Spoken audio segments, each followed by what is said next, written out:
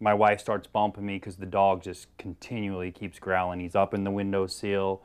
He's just growling, growling, growling, and he won't stop. And she keeps nudging me. She says, get the dog to lay down. He won't stop.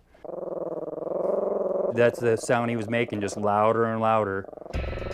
Up in the windowsill, and he did not want to come out of the windowsill. He's just persistently standing up there, nudging and growling. She takes a look out the window and she's like, oh my God, there's a fire. Me and got over there and told my wife, you go ahead and wake up everybody on this side of the building and the neighbor upstairs to wake up everybody on the other side of the building.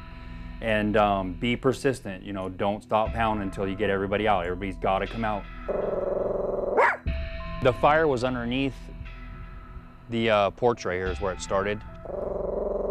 And I was literally like right here spraying this fire, trying to contain it this way because it was actually with the wind spreading this way. And this, at the time, this tree was in full bloom.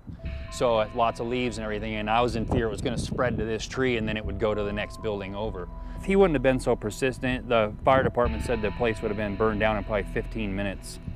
Woo, slow down. Slow down, It's funny because, you know, I'm 6'5", 260-pound guy, and I got this little 2 or 3 pound Chihuahua with me. And you know, I honestly never thought I could love a dog so much as I love this dog. He's just such a cute little dog. What? What?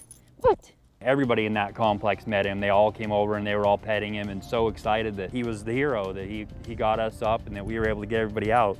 He truly was a hero that morning.